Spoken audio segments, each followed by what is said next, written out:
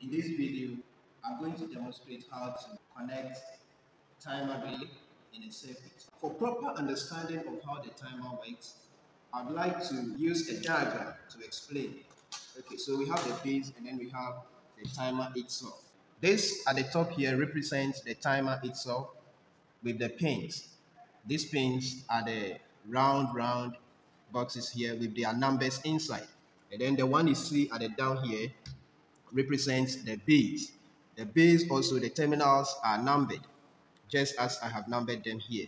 Okay, so what happens is that in the timer, there is a coil that will activate the timer. And the coil is connected between 2 and 7.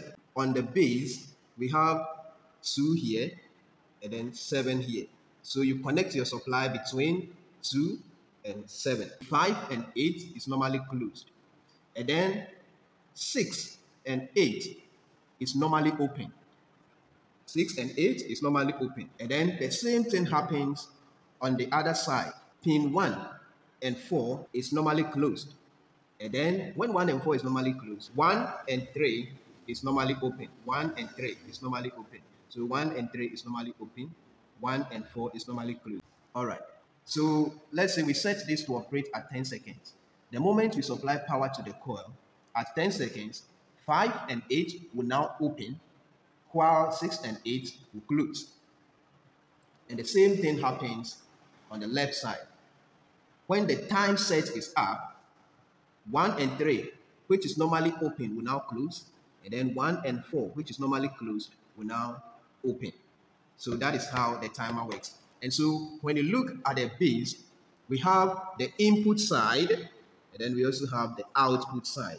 So what happens is that our supply will be connected between here and here. If we want to get supply at the output here, which is 5, just after we switch the supply on, then it means we have to loop the supply from 7 to 8. The same thing happens here.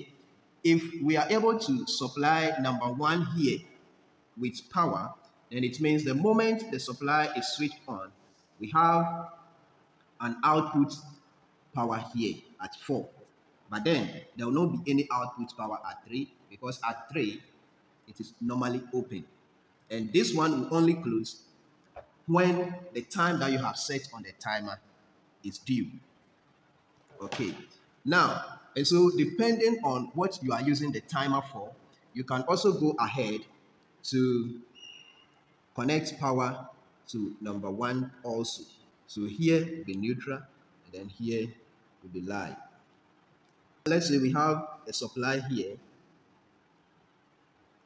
What happens is that the moment this supply is switched on, just as the supply is switched on, we have an output at 5, and then we have an output at 4. But then there will not be any outputs at 6 and 3. The outputs at 3 and 6 will come depending on the time that you have set on the timer.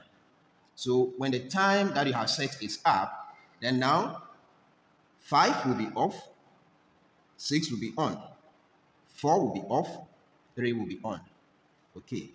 I will have to quickly say that sometimes timers are required to drive heavy loads. And for instance, this timer is only able to carry up to 5 amps. This timer can carry a maximum of 5 amps. So what it means is that when you are using this timer to control a heavy load, you can't connect it directly, as I am going to do now. So in that case, you will need to add contactors so that the contactors will now carry the heavy current to the machine. But I'll do that in my next video, so please kindly subscribe and keep updated. So the lighting, we can connect it direct to the timer because this is taking less than 0.5 amps. Okay. So first of all, let's start by connecting our live.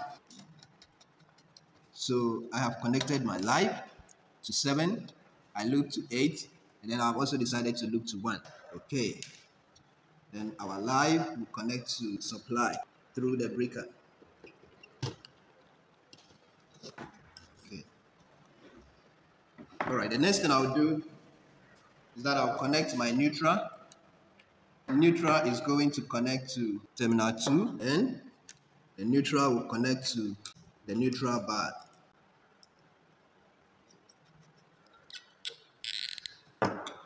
Okay, so now I have my live and neutral supplied to the timer.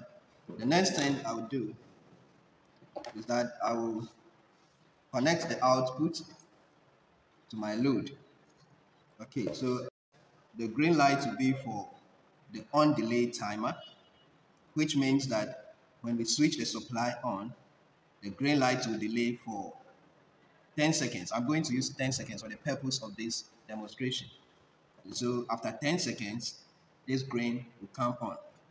This is going to be used for the off delay. So it means that the moment we switch on the breaker, this light will be on for 10 seconds and then go off.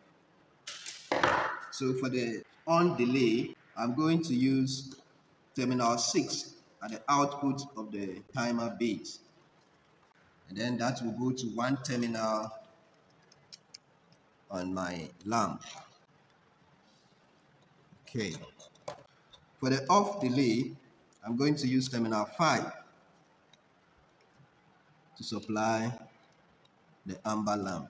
So I connect from terminal 5 to one terminal on the amber lamp. So the next thing I'll do now is I will have to supply these lamps with neutral.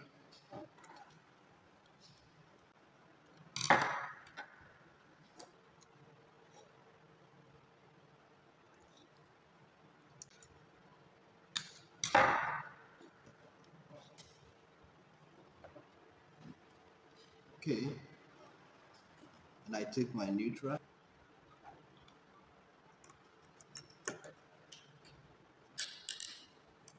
All right, so I have, all right, so I'm done with the connection. So I bring back the timer. Oh, sorry. Okay, so as I established earlier, this on delay timer, it means that when the supply is switched on, this timer is set to operate at 10 seconds. The timer is set to operate at 10 seconds. Okay, so when 10 seconds is up, then the green light will now come on. So it will delay before it comes on.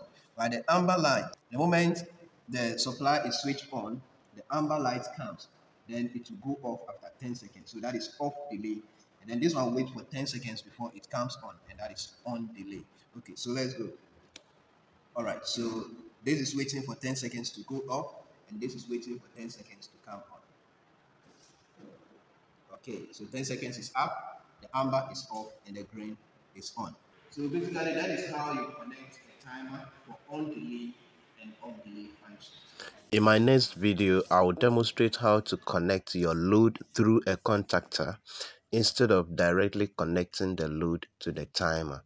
Please, if you have not subscribed yet, kindly subscribe and expect more of my videos. Thank you.